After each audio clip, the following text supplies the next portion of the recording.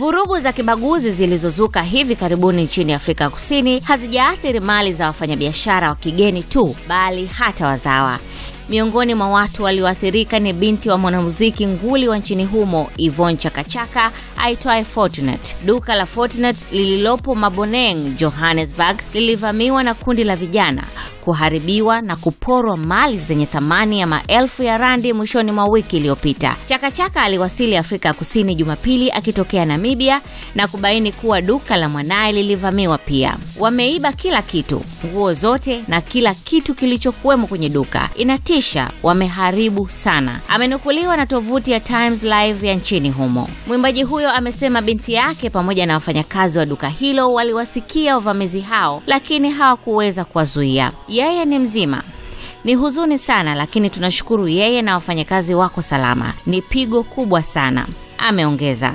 Alitumia pia Twitter kuelezea tukio hilo kwa kuweka picha za duka hilo baada ya kuvamiwa na kusema, "Came back from Namibia. This is what I found my daughter's shop broken into and looted. I'm shattered, lawlessness."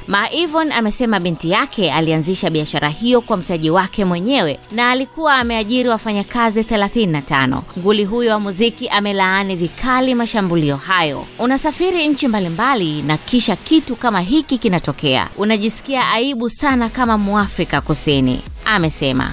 Na ni kweli unajisikia aibu kama Muafrika Kusini na aibu kama Muafrika. Pole sana Yvonne Chaka Chaka. Subscribe sasa kwenye channel yetu hii ili kuendelea kupata habari mbalimbali.